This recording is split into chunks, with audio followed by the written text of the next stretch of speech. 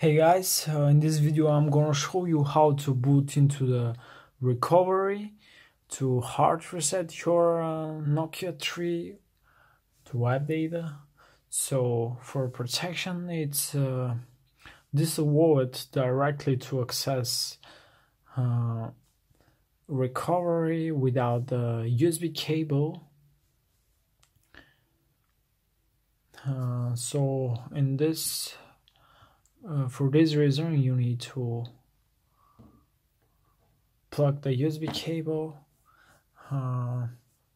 If you don't have access to the PC, you can trick with a USB wall adapter.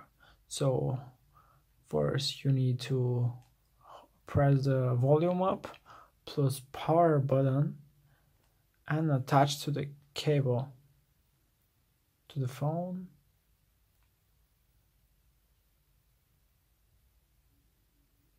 And here we go.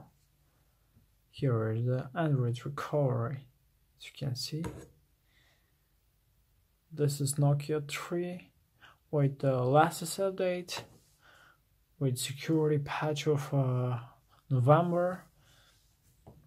So this can work with the other Nokia phones. Okay guys, subscribe for more videos like this, like, share, and see you on next videos.